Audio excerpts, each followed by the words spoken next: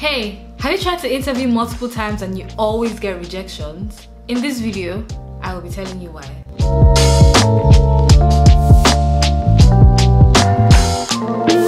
Hey everyone, welcome back to my channel. My name is Adora, and if this is your first time here, you are very welcome.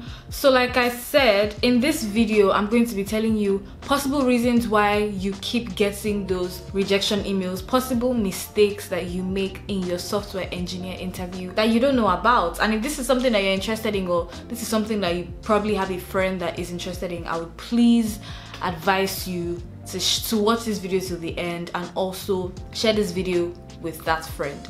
So without any further ado, let's get right into it.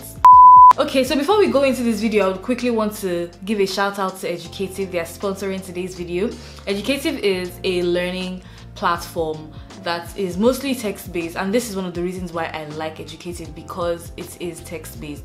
This means that you don't have to use so much data because you're trying to watch videos to take a course. It's like you're reading a book, it's like you're going through it. And this time it's like a practical book because you're not just reading books. Educative has other widgets that are embedded in the course. Educative courses are also pretty affordable if you ask me. They currently have courses for how to do well in interviews, how to pass interviews, how to ace interviews, and even beyond interviews. When you finally get the job, they just released a new course that helps you with salary negotiation. If you are interested, click the link in the description, and I hope that you take multiple courses and you learn multiple things in Educative and you come back to thank me later. When you click the link in the description and purchase an Educative course with my promo link, you get a 10% discount, so hurry.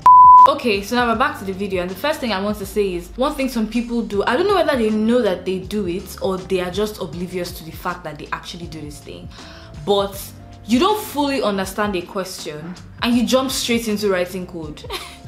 Sorry, how is that supposed to end well? How is that supposed to end well for you? Even in any exam, if you're taking any exam, like this is not even about like writing code now or being in an interview. Like if you're taking any exam, the first thing you should always do is read the instructions.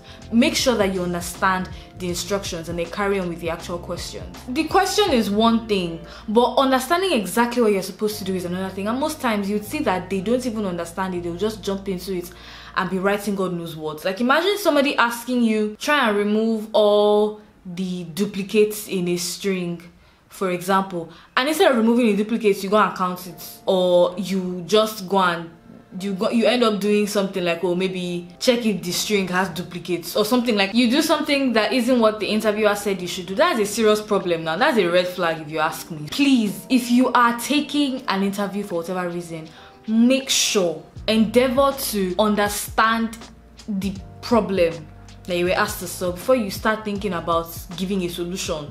Because now the person is already like, does this person even have comprehension issues? Like, because they don't understand, and they're not saying they don't understand. That's a very serious problem. Even in real life, for me as a human being, I won't take it. So when you're in a job interview, please, it's okay to like ask the interviewer, oh, I didn't understand what you just said, do you mind going over it again? Like it doesn't take anything from you, and it wouldn't take anything from them either. At the end of the day, these people are recruiting because they need talent. They need to hire more people because they need it. So no interviewer is directly trying to sabotage you or trying to make sure you don't get the job. Now there's a different thing, which is politics, where they've already hired who they want to hire, so they're just doing interviews on the face so that it looks like I said they actually did interviews. And that's not what I'm talking about. I'm talking about genuine interviewers here, genuine companies. Nobody wants to sabotage your interview process and not hire you. You got to that stage because they felt like they could hire you. They felt like, okay, this is someone that we can work with and work on the team. So we just need to be sure that this is actually somebody that we can work with. So you need to not sabotage yourself. Don't self-sabotage. Don't be the reason why you don't get it by doing this one thing. And this is something that I really wanted to address. Don't jump straight into code. Like there's no reason to jump straight into code. Sometimes it's important to talk through this code with your interviewer. Communicate your thought process. Okay, this is how I would approach this problem and this is how I want to solve it. And then you people can talk about it, and then you go straight into writing code. And as you're writing code, you're talking, you're communicating with this person, you are carrying the person along. The person is seeing what you are doing, you know, if maybe you're about to jump into one pit or have one problem, the person is probably going to ask you questions to draw you back into the right direction, you know, things like that. It's not, oh okay, random example here, oh okay, how do you sort an array, and the next thing you go, okay, I'm going to start public static void, I don't know, sort and then you start writing code. You need to calm down, okay? The code is not running away. That whiteboard, your hand will still be there. That laptop, that keyboard, you will still press it. Calm down, calm your nerves, okay? You know, you need to relax your nerves, you know, chill down after stress and all that. Just take a cup of tea. Take a cup of tea, okay? Maybe before you go for the interview, you should drink tea so that she'll get. Communicating as you write is something that is a key thing that is very important. I've watched a lot of like software engineering interview videos, or I've read some books on software engineering interviews when I was interviewing as well, and this is something that I see people emphasize a lot about.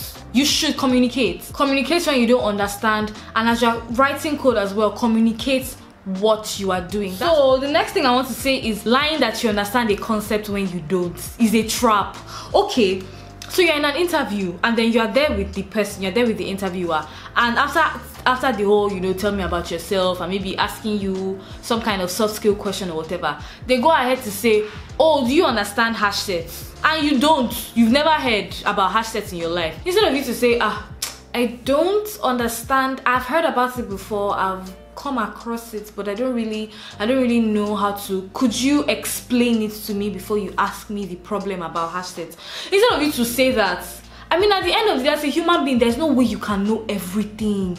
It's okay to say I don't know. It's okay to not know something and have the person bring you up to a point where, okay, both of you now understand a certain thing and they can ask you the question. Oh, you don't understand hash sets. Oh, okay, I'm going to ask you a question on linked lists instead. Or, oh, you don't understand hash sets. Okay, this is what hash sets are. So now based on what I've said, how would you do this? You know, like, for them to, like, instead of that to be the case, they'll ask you, oh, do you have an idea of what hash sets are? You with your big head, you say, yes, I do. And then they'll not be like, okay, this problem ABC, start this thing, and you will now just scatter everything. You will say rubbish, you will do rubbish. Why? Like, it doesn't make any sense. At the end of the day, the job you are now trying to get, you will lose, because they're like, first of all, you're lying, and then you're also very unserious. Like, it's okay to not know something. Nobody will bite you. As I am, as a human being, there's a lot I don't know, and I'm not going to kill myself because of it. Like, every day I learn a lot. So learning and unlearning, I believe, are things that are part of life. It shouldn't be the case of, oh, I'm going to say I know this thing when they ask me, because the fact that they say, oh, do you understand hash sets? It's not WAECO, it's not NECO, it's not Nigerian school exam. You are actually in a job interview where they're not asking you theory stuff. Like, they need you to apply your brain in a certain thing. So the fact that they say, oh, do you understand hash sets? And you say yes, it's not, oh, +1.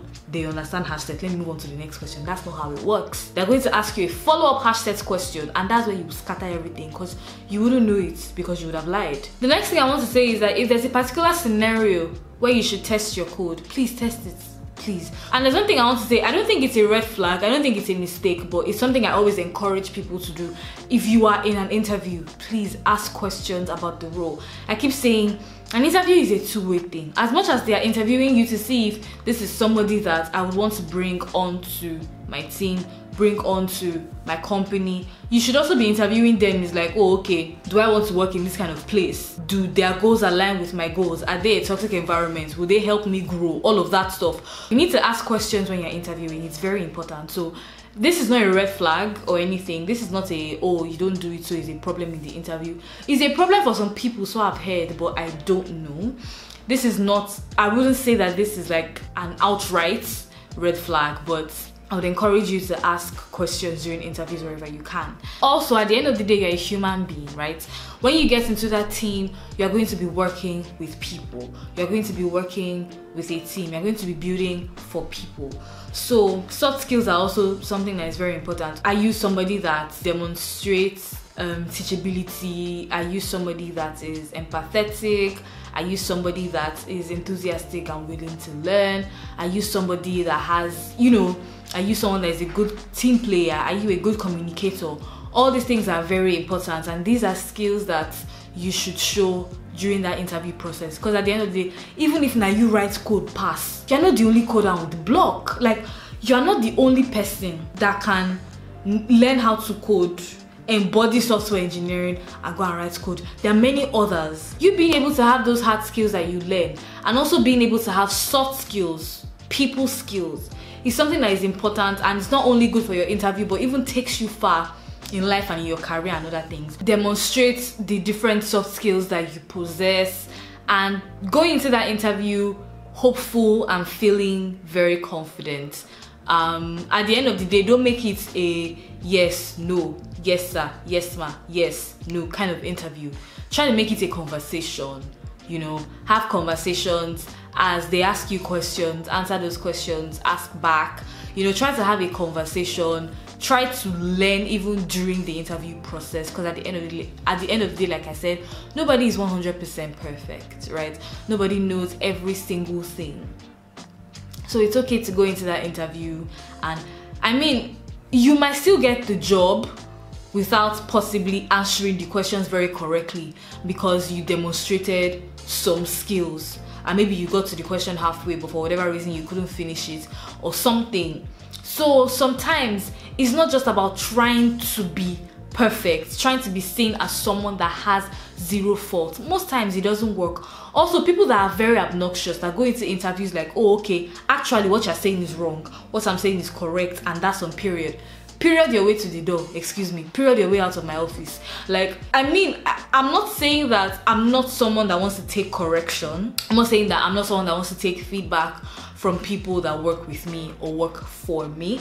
However, how your approach to matters now.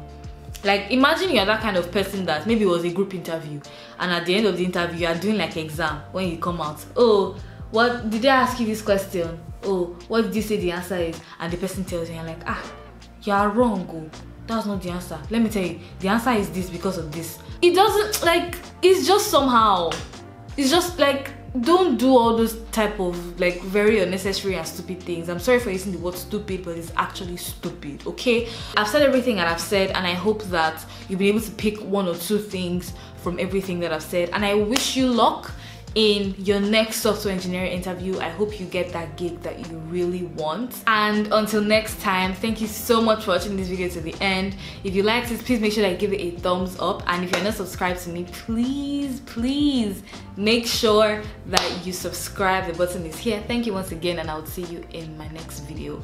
Bye.